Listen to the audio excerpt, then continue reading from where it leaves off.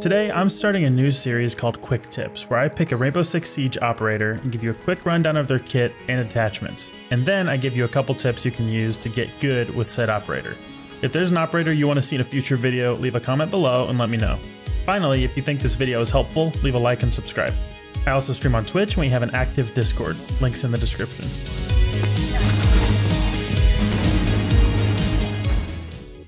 First up is Mozzie. Mozzie is a 2-armor, 2-speed defender who excels at intel denial and used to be great at roaming. Rip shorty. He comes equipped with either a Commando 9 assault rifle or a P10 Roni.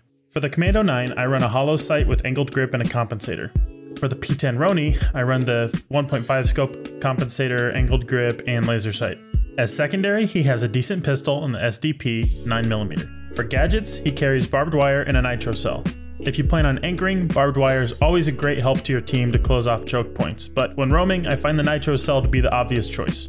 Finally, he runs a pest launcher, which shoots little mech spiders that capture drones if they drive into their range.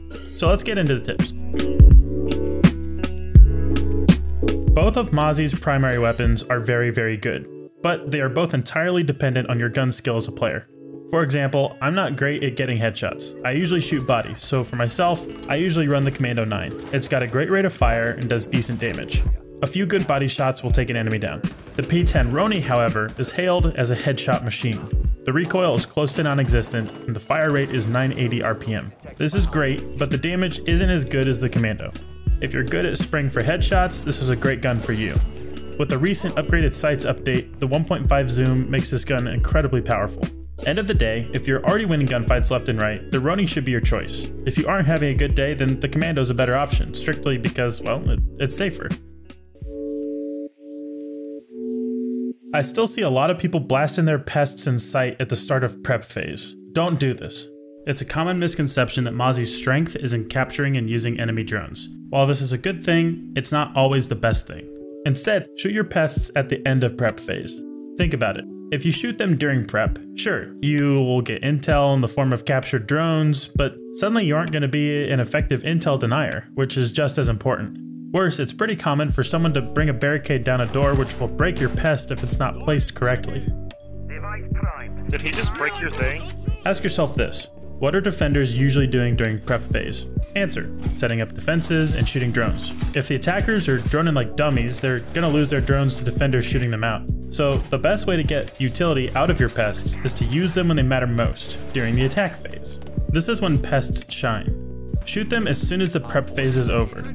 Attackers can't deal with defenders in sight if they can't drone them out. This is what makes Mozzie and Mute great defenders to pair together for ultimate intel denial. When placing pests, place them either on hot traffic drone holes or place them a little ways up a door frame. Placing pests sporadically in random hallways is not helpful, and pests that aren't lined up on a door frame won't be effective. It's very difficult for drones to jump past pests on door frames, but it is possible. Double doors are easily vaultable, but single doors require a nearby staircase or other map-specific geometry for drones to propel themselves from. If you place your pest a little higher on the door frame, however, it's much more difficult for drones to squeeze through. There are two ways to distribute your pests, either on site to deny intel into sight, or off site, creating what I call a pest nest. There's another content creator named Braction, and he has a great video on this. I'll put the link in the description. But the idea is that you pick a high traffic location outside of sight, then use your pests to block off drone intel into that location. So for example, if I'm playing Villa and we're defending games in aviation, I might roam into bedroom. I'll place a pest here, here, and here. I'll pick a place to hide out, maybe the bathtub, and it's gonna be really hard for attackers to safely push this side of the building. So you can use this as an opportunity to waste their time and rotate back to site if you need to. This is one of the few times I'll consider intentionally trying to capture a drone, but if there's high traffic entryways near site that attackers like to use, a good example is the bowl window on Outback, it might be a good idea to capture a drone in the prep phase, then place that drone in bowl so it can watch the window. Then I'll go downstairs and I'll place a nitro cell under the window. Periodically, as I'm sitting in my pest nest, I'll check the drone, and now I'm ready to nitro cell any overeager attackers who try to break through the window. So intel and a free kill. So that's it, quick tips on Mozzie. If you have any Mozzie tips I missed, leave them in the comments below. Best of luck in your sieging.